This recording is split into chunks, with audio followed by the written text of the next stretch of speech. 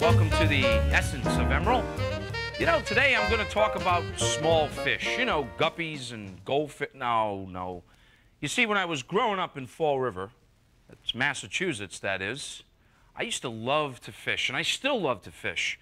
But growing up in Fall River, being very, next door to New Bedford and Newport, Rhode Island, some of the busiest fishing ports on the East Coast, and now living in New Orleans, going to the fishing camps, going down there to Venice and fishing for redfish and for trout. My brother-in-law, Mike, oh boy, I'll tell you. Or going out there and catching them big fish in the Gulf, and yellowfin tuna and wahoo and lemonfish and cobia. Well, today is small fish, all types of small fish, and there are a lot of benefits of cooking fish whole. There are certain things that, obviously, that you have to follow, like scaling and gutting and cleaning before you cook them. And some of the best and simplest ways to cook whole little fish is just on the grill. Now, you may always think, you're probably one of those husband, boyfriend, your mother comes home with all those fish. What do I do with them? Oh, my God, geez, I don't know. Call a neighbor. Let's give them away. Some of the most simplest fish. And I'm going to show you a couple of tips, and then we're going to start and begin to grill one of my favorite fish. My favorite fish right here, the speckled trout. That's right, the speckled trout. Now, obviously, if you're catching these fish, you don't have to worry about the color of the eyes or the inside of the gills or how firm it is. Hopefully that it's not slimy, because you just caught them little buggers and brought them home. But if you're buying little fish, going to do a little simple dinner party with whole grilled little fish in the backyard or in the kitchen, well, you might want to look for some of those little qualities of the eyes and the gills and the smell and the feel and texture. Let me show you some of my little favorite fish beside the speckled trout. This is a little striped bass, which there are a lot of striped bass these days that are being farm raised in various states like Texas and Mississippi, along the East Coast as well. And a little smelt. I love smelts and used to eat a little smelt, particularly in the spring when they run in Michigan and do a little fried smelts. And we used to have fried smelt back there in Fall River. And one of the old bayou classics right here, the old catfish, little catfish right here. You just clean him and gut him up real good and fry him up whole, for a little fried catfish. And my good friend Rod Mitchell up there in Maine, we buy a lot of fish from. Really excellent fish sauce and scallops. But one of my favorites that we get from Rod is a little black sea bass that runs off the coast of Maine, and really a quite delicious fish. And there are a lot of snappers, in the snapper family. There's all sorts of them around, but this is a typical example right here. You can see how it's lighter in skin and texture and is known sometimes as the American snapper. We're very prominent and very popular on the West Coast, whereas this here is one of my favorite Gulf fish, which is the red snapper. You can see the difference in both of those. And then a childhood memory back in Fall River with my mom, Hilda, when we used to have these little mackerels or little sardines, and you could just rub them with oil and just grill them. We used to just eat them in French bread. Oh, God, just really delicious. But let me show you a little bit technique of, I'm going to take one of our great old speckled trouts here, okay? And you catch these things. The thing that you want to do is you want to start from the belly, and you want to open up the belly here, and there's an even bone, and that's what you really want to clean out. That's where the intestines are, etc., that you want to just sort of clean that out a little bit. And the thing with speckled trout is that you don't really need to really scale much of them. They don't really have much scales. But an easy way to do it, too, is just right under the sink. You just sort of run the water, and with your knife you can sort of scrape back and forth. And the other thing that you may want to consider when you're grilling whole fish, little technique, you can marinate them all kinds of different ways, overnight, few hours. One of the things I like to do is from the back of the fish, if I'm going to grill them whole, right from by where the head is, I find that center bone and make a little incision. And I like to just make a little incision down a little bit from the fish, just like we did when we had to clean the intestines. You see, I just have that like that. Now you can get really creative, and you can really just open this thing up and it'll make a little pocket. And then you can make this great little stuffing of your choice, and you stuff that fish in there and season it, and you can either grill it that way or you can even roast them in the oven for another little tip. But grilling these whole little fish, you want to sort of just score them just a little bit, like I'm doing. I'm not cutting deep. I'm just scoring them. You see that? I'm just making just a little slit, and that way the fish doesn't buckle. And I got my grill on pretty hot. And we're going to oil our fish. Just like that. And I'm just going to use simply right now just a little salt. And just some simple pepper. And then what we're going to do is we're going to start just grilling our fish whole.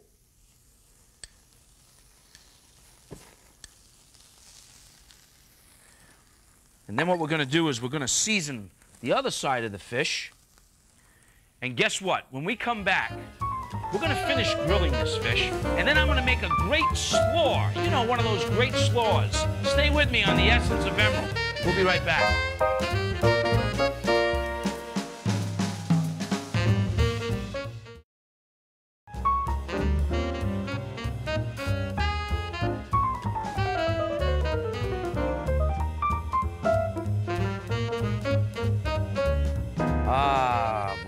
Just nothing like grilling whole fish. Welcome back. I'm Emeril Lagasse. Thanks for staying with us on the Essence of Emeril, and we're grilling fish today. That's right. Now that we've got, look at just what salt and pepper and that little crust. You see how that little crust is forming there? Woo, boy, I'll tell you. Now, what are we going to do to go with that? Well, I'll tell you what we're going to do. We get that fish on the grill and we're cooking it. We're going to keep an eye on it. We're going to keep going back and working that fish. But what we're going to do right now is make a little winter root slaw. Hey, you know, find whatever kind of those winter root vegetables that you like. You could use all sorts of things. I'm going to use some celery root. We use a lot of celery root at the restaurant. I really love it. And you want to talk about a great combination. And then I have a little julienne of parsnips. And then, of course, I've got a little julienne of carrot. You can use cabbage. You can use whatever you like. What I'm going to use, I've got a little bit of tarragon. You can use chervil. You can use whatever you like. I'm going to use a little of that. And then I also have a little bit of beautiful little parsley and little fine herbs. And then I have a little bit of green onion. And then I've got some walnuts. And what I've done with these walnuts is I just sort of roasted them, and I just sort of broke them up in little pieces. You can use pecans, almonds, you can use what you like. Get it really good and nutty. And walnut oil. Boy, there's nothing like walnut oil. Little walnut oil vinaigrette with a little blue cheese, some greens.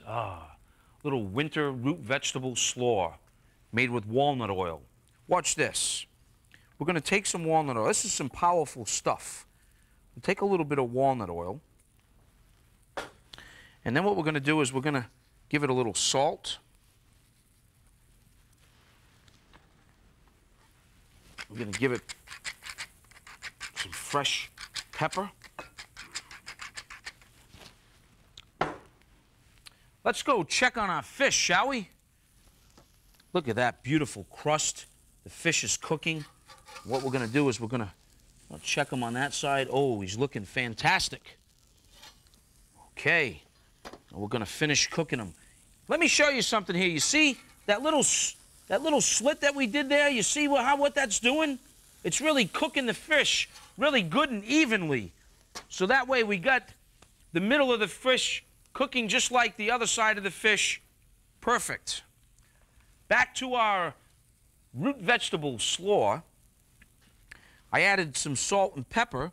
And then I have, this is a little apple cider vinegar. You can use whatever kind of vinegar you like. This is a little apple cider vinegar. And maybe you just want to put a little apples in here. That would be perfect. Well, we're going to give this a little toss right now. And then we're going to taste it and see what that is like. A little different type of slaw, I mean, than just basic cabbage or lettuces. Really, really wonderful combination. And you think about it, I mean, you know, a little grilled fish, I mean, simply grilled to perfection. You know, maybe we want to just add a little bit of lemon or a little bit of lime. Hey, whatever turns you on, you know? Let's see what we got here.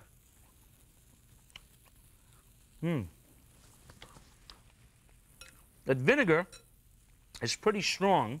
It's kind of overpowering right now. The walnut oil, so we'll add a little bit more.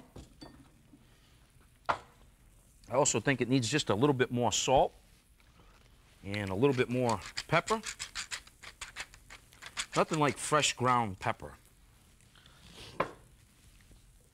And we'll give that a quick little toss.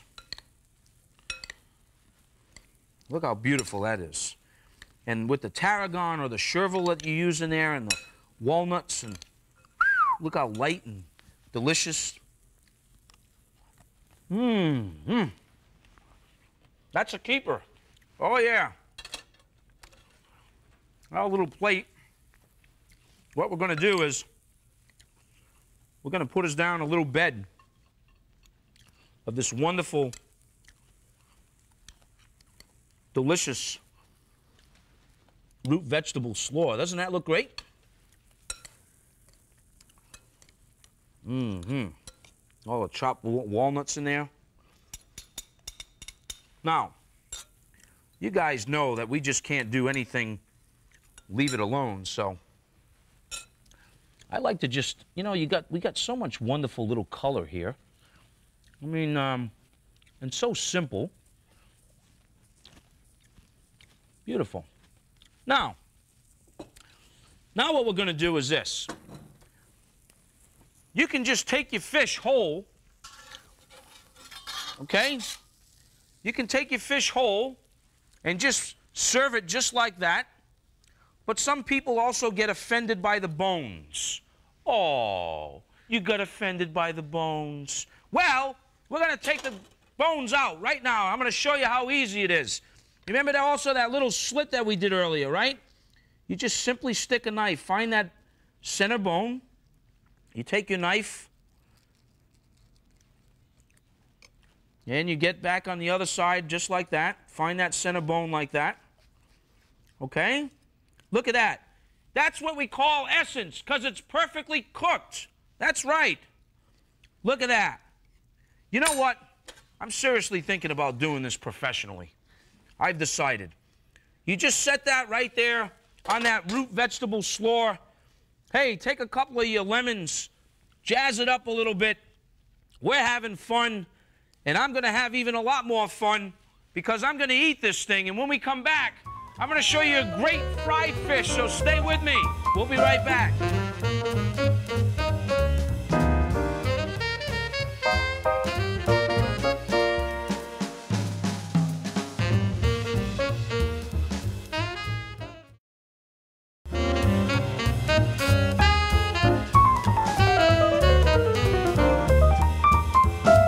Welcome back. I'm Emeril, and if you don't want to grill your fish, got another idea for you. You can always deep fry them, but fry it whole, and add a little hot potato salad as a little side dish, a little dish with it. Very simple. Got these little fishes here, little coho trout. We got these I love. Hilda, I hope you're watching out there because, Mom, here we go. Going to do some seasoned flour. Hey, the flour's got to taste good too. And so does the fish. And watch how simple this is. We take this little fish in the seasoned flour. What do you think? 3 of them? Okay. And then the thing is once you dredge them in this flour like that, and then you can just sort of dredge them in a little egg wash. Get them dipped in that egg wash like that, and then make them really good and crunchy. Dip them really good in there like that, you see? And then we'll put them back in the flour. Okay, just like that, and we'll get them on, and we'll dip them right back inside the flour. And meanwhile, on the stove, I've got some hot oil, about 350 degrees, 75. We're going to just crisp these guys up. So you get them really good and dredge. You got to dredge them really good and no moisture. You just sort of, careful now, you just sort of put them right inside like that.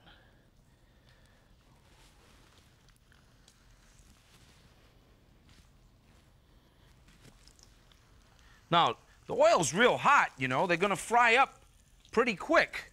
So you want to keep that in mind. We're going to keep an eye on those little fish guys. And basically then what we're going to do is I've got some potatoes, some little red potatoes that I blanched up, I boiled up. Now watch this little fish here, guys. Look, we're just going to flip them over. See that? Woo! Little fried sardines. Ho-ho! Hilda, I hope you're watching, baby. Okay, look. Some of those boiled potatoes, and we're going to give them a little seasoning as well. And I got some crispy bacon that I just rendered down with a little bit of green onions. Maybe some chopped herbs that we're going to put in there, real fresh, whatever you might have available. And we're going to put a little drizzle of olive oil. And then what we're going to do now, before we do that and mix it, we're going to finish that. Let's come back. I told you this fish is going to really take no time at all, right? So we're going to just take them right there. I'm going to show you what we're going to do with these guys. Oh, boy, look at that. Little crispy fried sardines. Boy, I tell you, I think my friends in Fall River are getting a little jealous right now. Or my friends down there in Louisiana wishing they had some of these. All right. New potatoes. Fork tender, halved, quartered, depending on the size. Little chopped green onion. Some chopped fresh herbs. Parsley, little cilantro, whatever you have. And then I drizzled with olive oil. I've got some crispy bacon in there. Then once you tie all of those ingredients in and toss them around, this is balsamic vinegar. That's right, balsamic vinegar. Balsamic vinegar is that delicious vinegar that's been aged in those oak barrels. They start from the big barrels, then the smaller barrels, and the smaller barrels, and the smaller barrels. I made a little tartar sauce, just a little emulsion with a little pickle or pickle relish and some chopped peppers and a little bit of chervil inside of there. Very simple. Going to add a little bit of that tartar sauce right in the center of my plate. We'll come back to that. Take a little bit of that seasoning. And while I got that seasoning in my hand, we're also going to go back and just season our little crispy sardines. And dredge a little bit of our lemon. Just a couple of little lemon slices. And then we'll taste our potato salad. And then what we can do is then we can just put little clusters of our delicious potato salad just like this. As much as you like. I love potato salad.